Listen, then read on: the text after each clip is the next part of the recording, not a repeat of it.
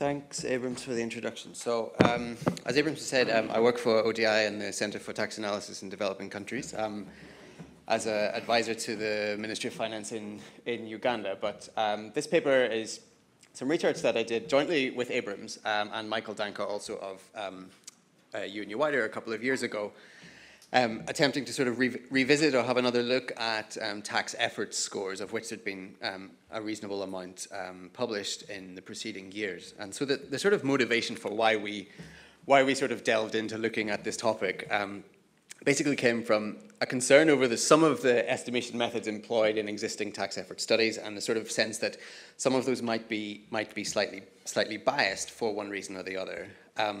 So the work that we do doesn't necessarily reinvent the wheel, and we revisit some existing approaches, but we perhaps put a new tire on that wheel and add some new kind of points to that in the sense of employing a longer time series of data, slight improvements to the methodologies.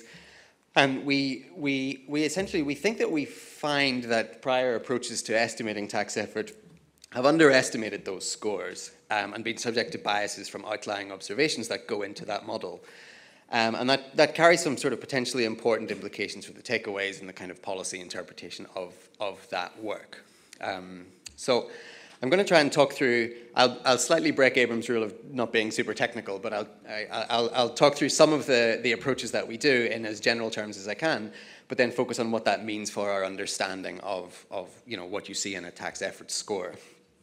So just so that we're all on the same page, when I refer to tax effort in this context, essentially, as Abrams has said, that's attempting to estimate the ratio of actual tax collected to some potential tax collected in a given country time period. Of course, the challenge at hand is, notwithstanding the challenges in measuring actual taxes collected in some countries, but the bigger challenge at hand for this sort of exercise is how we best estimate potential taxes collected given what we know about economies and societies in various countries. But these figures of tax effort are often cited in donor reports, advisory reports. You see them in various research reports as well, and can often be used as evidence to encourage low and middle income countries to improve their tax collection. And so where those figures find their way into that sort of policy dialogue, we felt that it was important, obviously, that those are, as I put in inverted commas, accurately estimated as possible, and then any sort of advice that might be in some part based on those scores or figures is grounded in sort of fairly realistic expectations of where countries might see themselves getting to at some point, given their underlying characteristics.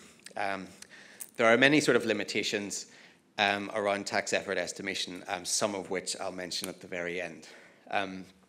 So very briefly, to sort of go through the history of this exercise of trying to understand tax effort since at least the late 1950s, there's been a fairly rich literature which has attempted in an empirical setting to estimate the determinants of countries' tax ratios across country.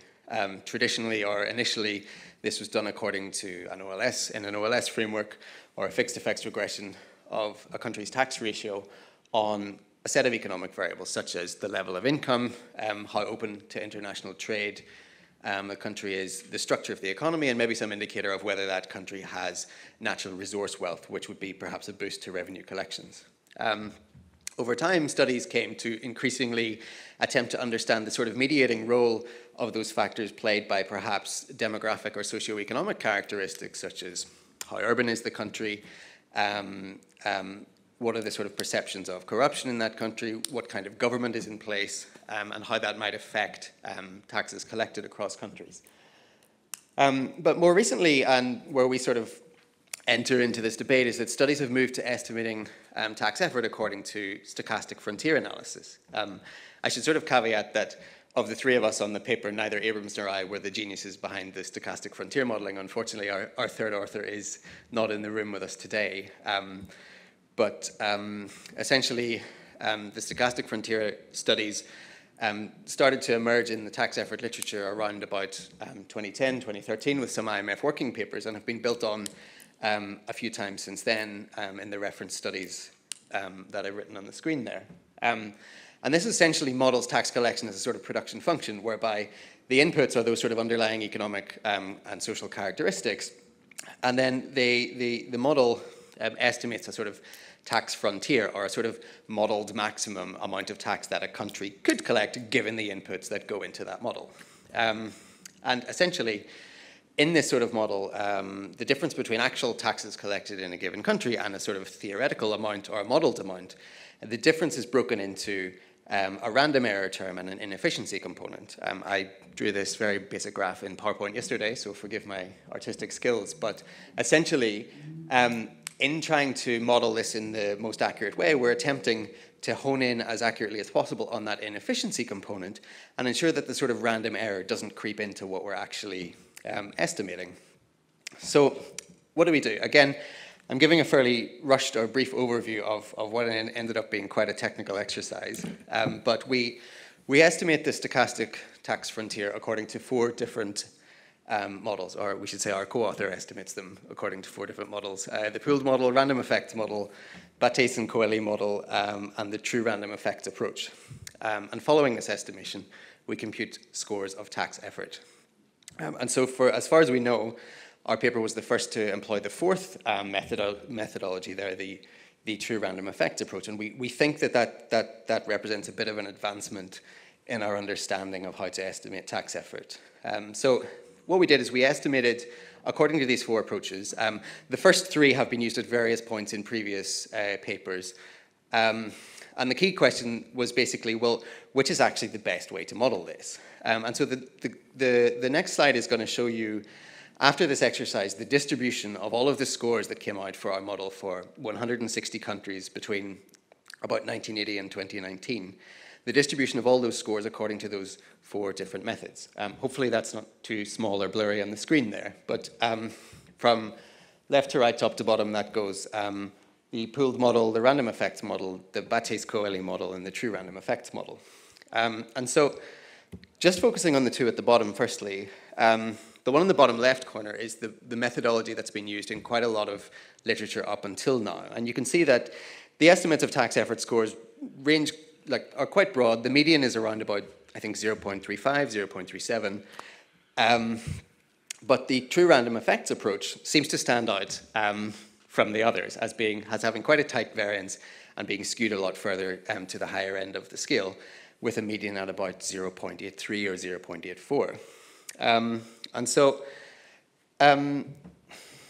essentially, we find that in the course of the modeling, that the true random effects model is actually better able to disentangle that inefficiency component from the random noise in the model. And the previous approaches that had been employed don't actually seem to be able to do this to as great an extent. And thus some time invariant heterogeneity ends up being attributed to inefficiency, which isn't actually what we want to measure, because then you end up with a bigger inefficiency score, and it looks like a given country in a given year is not doing as well as it could be at collecting tax revenue. But in fact, that they weren't being modeled particularly accurately. And so we find this as a substantive limitation of some of the approaches that had been used before. So in terms of a very, very broad overview of the sort of scores that come out of our model, so we find that, like, globally on average, countries are collecting around about 84% of what our model predicts they could be collecting, given the underlying characteristics that go into that model. To put that in context with a couple of recent studies, one from 2016, using one of the prior approaches that I talked about, estimates on average a tax effort of about 0.64 globally.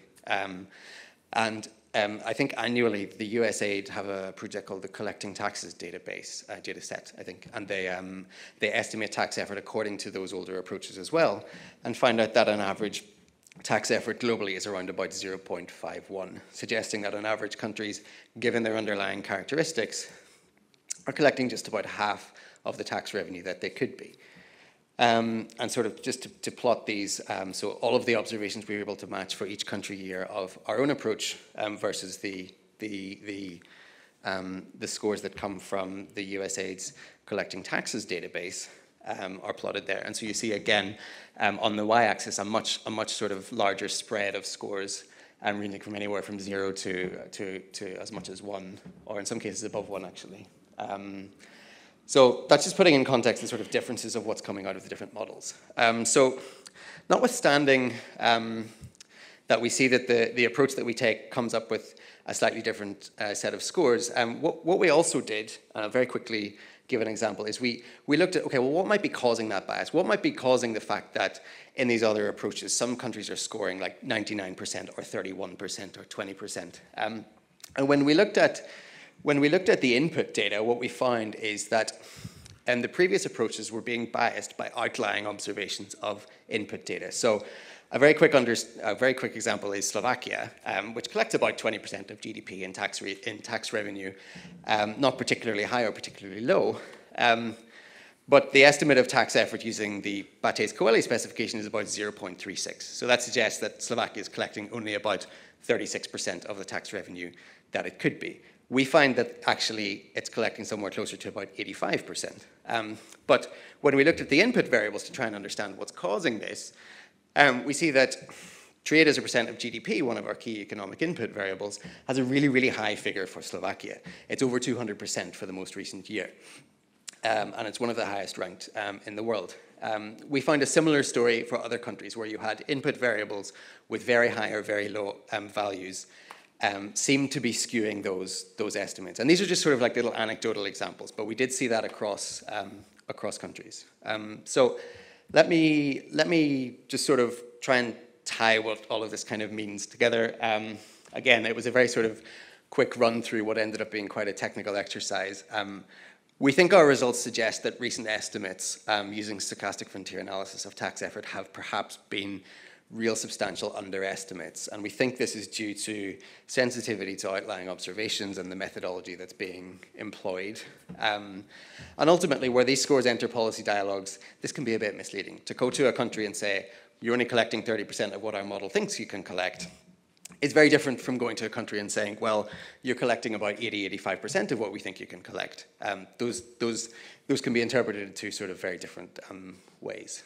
But I said, I wanted to also just discuss finally about the use of these tax effort scores. It's a very interesting academic exercise and a potentially very useful piece of evidence, but I definitely wouldn't ever recommend that these are kind of solely relied upon as a diagnostic tool for suggesting targets or anything like that for revenue collection for a given country. They're very high level. I think they're a useful piece of diagnostic evidence that can play complement to others that can be used to build a more complete picture of where countries are and where they might hope to go in the future. So other things might be things like tax expenditure analysis, which we heard a bit about this morning, losses from initial financial flows.